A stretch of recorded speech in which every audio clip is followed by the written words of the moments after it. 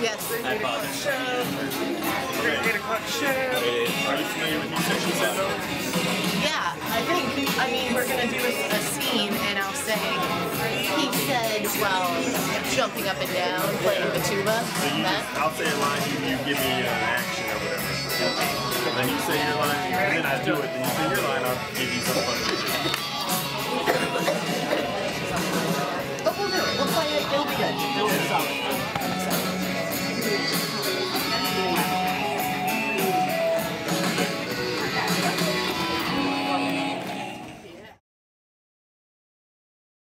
Next up, characters for good, bad, ugly.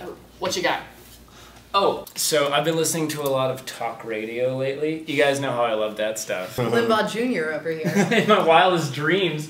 Well, okay, so it's like a radio host, good advice giver guy. Wait, like a crazy talk show host, like Dr. Phil? Or maybe like an NPR style character. Shock jock? No, more like a radio host from like the past and stuff. Oh, like the age of dinosaurs? Ha! How about like 1940s? You got World War II, Great Depression references. You could be all controversial about the Ice Age. Did prehistoric man even have a spoken language?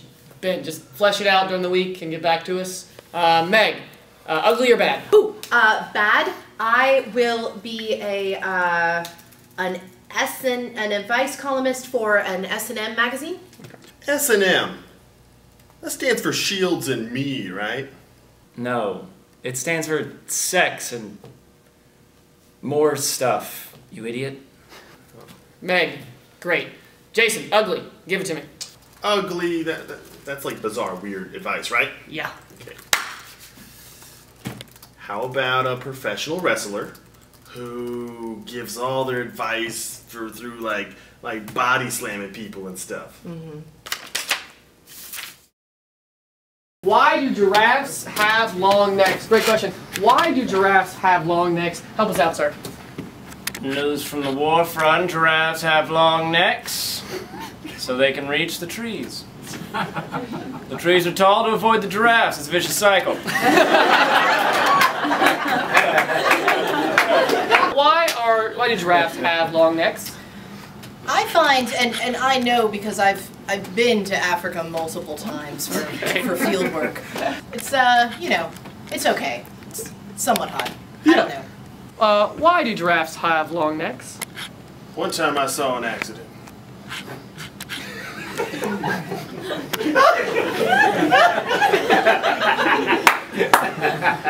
I was in the bar. We had a tournament set up behind a Dairy Queen. One guy had another guy in a headlock on top of the ice cream, you know, the cart thing that you put on the sidewalk. He was on top of that. The other guy was just dangling in the head, and his neck stretched over this long. And when he fell to the ground, he lost the match, but he came away a legend. Wow. So he's got a, now he's known maybe as a famous wrestler like a Mr. Giraffe or something. No, they called him Gary. Yeah, so I've been doing improv about 10 years now, and it still weirds people out when I tell them I'm going to go to improv practice. I try to dodge the question, but it's just so exhausting. I mean, it seems like the only time I'm actually making things up is when I'm lying about whether I'm making things up. Next game, Jason, you've got sound effects. What are you thinking? Right, so you know about those old rotary phones? I don't use phones. Yeah, it's an old phone. Well, my grandmother, I went to her house yesterday, she's got one of those phones. Do you think I could borrow that for something? Yeah, that's fine. Jason, what's the scene about? Imagine when you dial the numbers in, the sound after you do that is different. Alright, so instead of like bring, bring, bring, it's like you're petting a cat. This is why I don't use phones.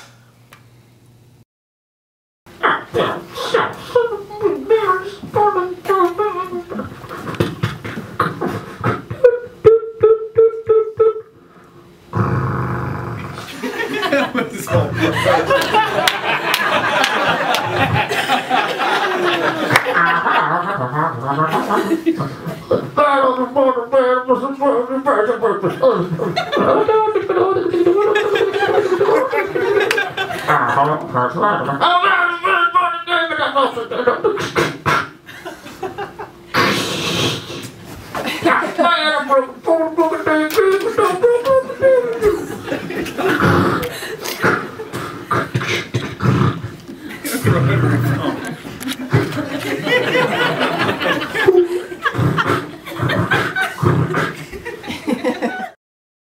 A friend of mine was in this college improv troupe called Mad Tea Party. I loved them so much that they eventually made me what they called an audience accomplice. So I would shout out specific suggestions that they had written beforehand before each scene at the shows. They loved me because I was always never made mistakes, and I never asked questions. Meg, suggestion off? Yeah, that's the one where we do 2 different scenes using the same suggestion. Okay, great. So both scenes been written? Yeah, the suggestion we need is Jupiter.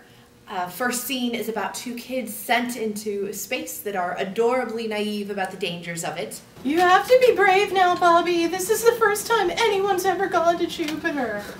So why would they send 3rd graders? Why would they send 3rd graders? I don't know. And what does expendable mean?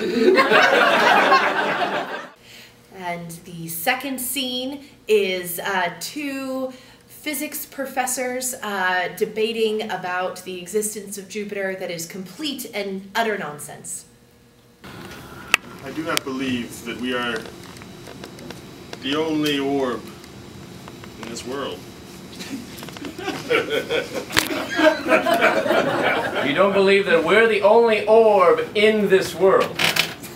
On this orb upon which we stand, you don't believe that we're the only of it? Yes, that is... Extrapolate your theory, sir. That was my whole theory, just those one page. Just the general accusation that it's probably more than one of these. Well... Don't have anything about dimensions or whether or not we're like 2 orbs on top of each other and we just don't have the right glasses like a 3D movie. I really wish that it was possible to just make stuff up and it be funny, but you just can't do it. You know, if improv is really made up on the spot, why would we still have scripted theater? More to the point, that kid in high school at lunch, why isn't he just, you know, riffing off jokes? He does what everybody else does. Quotes Monty Python lines. And like Fletch stuff. High school funny is Python and Fletch. That'd be a good name for an improv troupe. All right, last game, 4 corners. Oh, okay. I've already got all 4 scenes laid out, and I've even been talking to my friend Daniel. He does improv. He's from out of town, but he'll be there on Friday if you want him to be like the audience helper. That's fine. Just make sure he's very clear and loud and does not miss his cue. I hate it when we have to wait. What are your 4 scenes? Okay, so there's a banana stand mascot. Oh. There's a rich man who thinks he's a cat. There's a high school jock ringer and a lazy French dog walker. Would you think that's like too much of a cat, this show? You know, with the whole phone thing? We'll just treat it like a callback and everything will be all right. Plus, I've already written the scripts, including the parts where he calls switch between the scenes. So... Oh, no, that's okay. Yeah. Okay, all right. The bananas are shaking now. All the bananas are shaking. I'm shaking, that's why! All right, look. Fine. You can be the banana at the festival. Are you happy? No one will shove you in the locker. Can I wear it every day until then? Oh, thank you, Jeeves. This toga shall be my feast. Very good, sir. Would be anything else? Oh, maybe some chicken or a liver. Right here, sir. Oh, what a fancy feast it is!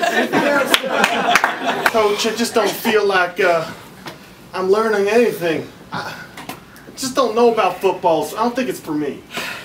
You get the ball and you run down the field. Yeah, I know, but which ball? Which field? Will you just take one? I think you got it. No, Claude, I really don't, and I am struggling. I did not sign up for this. You pushed me into it. Look, no one thinks wrestling is real or magic. No one believes in illusions or even cheese whiz. The real dishonesty is acting like it's all made up right from their heads. What we want to do is we want to bring it into the light.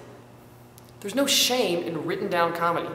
People have been writing jokes since they were cavemen. But we want to evolve past that. No more Cro-Magnon comedy. We want to do something new, something fresh, something real. Standing up comedy. Thank you so much, Burris.